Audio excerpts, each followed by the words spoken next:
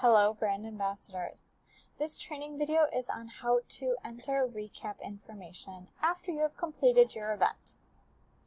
When you're ready to enter your recap information, please log into your portal, click on the Assign tab to make sure you are in the right section to enter your event information. Find the event that you are entering that information for.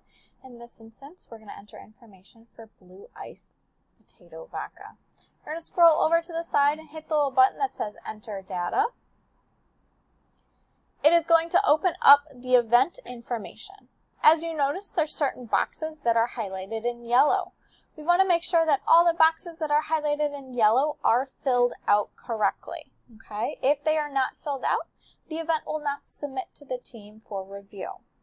Okay? So anything highlighted in yellow, please make sure you fill out. Okay? We're going to go through and fill this out together. So time in, this event occurred at 4. You should arrive 15 minutes before your event. Okay, time out should be about 15 minutes after, as you kind of end up cleaning up and taking a little bit of time to close out your station. Okay. In this instance, my receipt amount is $12.93 on the product. Okay. Store comments. The manager was very nice. Outside was very cold. Okay, store comments might be, as you can see, the manager was nice. The weather outside was very cold. There was very few shoppers in the store. It was a blizzard outside. It was torrential downpour outside. Anything that is store related, please make sure you put in this box. If there are no comments, you don't have to enter any of those comments at all. When you're ready to enter your product information, you scroll down. Regular price is going to be what it rang up as. Okay, what's on the shelf. Tasting price, they might be the same or they might be different. So the reason that they are the same this time is that there is no sale going on. If they are different, regular price is shelf price. Tasting price would be that sale price. Okay, so in this instance, it's $1 off. Samples tasted. I had 5 people say yes, I want to try Blue Ice Double Espresso. I had 2 people say no. Quantity purchased is going to be 1. Opening inventory, I counted how many bottles were on the shelf at consumer level. So it's whatever is in the liquor department, whatever is in the aisle at the grocery store. Please make sure it is only what's on the shelf. Do not go in the back into storerooms. Do not go into basement storerooms. You do not have to go hunting for any of that product. Please make sure it is only what is on the shelf. In this instance, there was 12. And as a friendly reminder, our opening inventory count should be 6 at the minimum. Closing inventory, when I went back and counted at the end of my event, I had 8 left over. I'm going to hit the little pencil box here. And it's going to pop open in a box, and then I'm going to go ahead and write all of my comments. As a reminder, please make sure you do not swear and you write everything out. So no texting shorthand or any kind of shorthand of anything, okay? Was smooth. Liked the espresso taste. Too much coffee flavor, right? And then you do have a 200 character count limit, so please make sure you pack all of your comments into that. When you're ready and you're done with your comments, please make sure you hit save. If you hit cancel or the X, it is not going to save your comments. Please make sure you hit save and they will pop up in this little box. Okay. As you go through and fill out the rest of your product information here, you'll do the same for all the products that you had sampled. Upload a picture of your receipt, upload a picture of you behind the table, and upload a picture of just the table. If you purchase any kind of cups or parking receipt, please make sure they are in additional images. As a reminder, cups or any kind of equipment should be purchased on a separate receipt. This would include corkscrew, tablecloth, any of those additional equipment items. New ice bucket in case something happens. Again, those go on an additional receipt and those are added into the additional upload. Okay. Once you upload your pictures, you're going to go ahead and hit submit.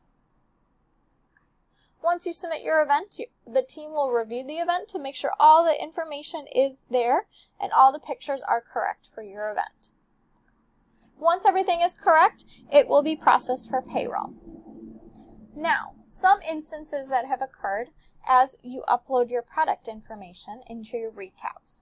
Okay, you get to the store, you enter all of your information, and you get down to where you enter your product information. You only sampled out one out of the two products. Okay, so in this instance, I only had Blue Ice Double Espresso, and there was no Blue Ice Potato Vodka.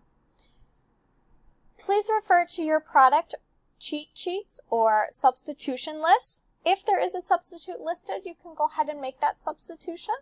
You can always call the ambassador hotline if there is no substitute listed, okay, just to double check, because there might have been a last-minute substitution available. Okay, but if there is a substitution on that list, you can go ahead and make that substitution. Please always refer to that list. In this instance, there was no substitution, so I'm just going to enter my information for the one product I sampled, and I'm going to hit the box that says not available. What this does is it grays out all of the product information, and I do not have to enter anything because I had nothing to sample. So you do not have to enter any information into those lines. You'll continue by just uploading a picture of your receipt, uploading a picture of you behind the table, a picture of just the table, and you can submit it. It will only show that you have done one out of the two products because the other one was not at the grocery store or liquor store. Another instance might be is if you have a product substitution. Okay. In this instance, you're going to fill out all the information that you had sampled. In this instance, instead of the Blue Ice Potato Vodka, we had substituted for Blue Ice Huckleberry Vodka. So on the shelf, it was $6.99. At the register, it was $6.99. I had 7 people sample. 3 people said no. Quantity purchased is 1. My opening inventory was 7. Closing inventory was 4.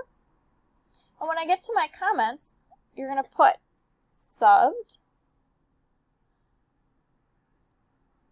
Blue Ice Huckleberry Vodka.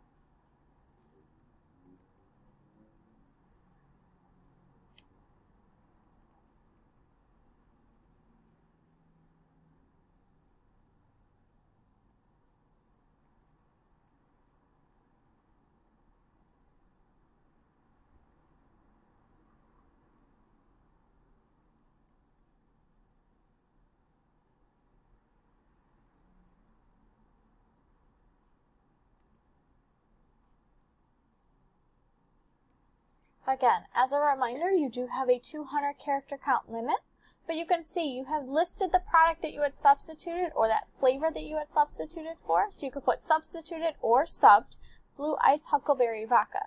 Please make sure you enter customer comments after that product that you had substituted is listed. Okay. Double check for all your spelling.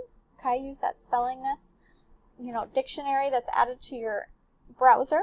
Okay, if not, it is there for you. Do your best, but please make sure that you spell everything out. There is no shorthand, and again, you list those products substituted.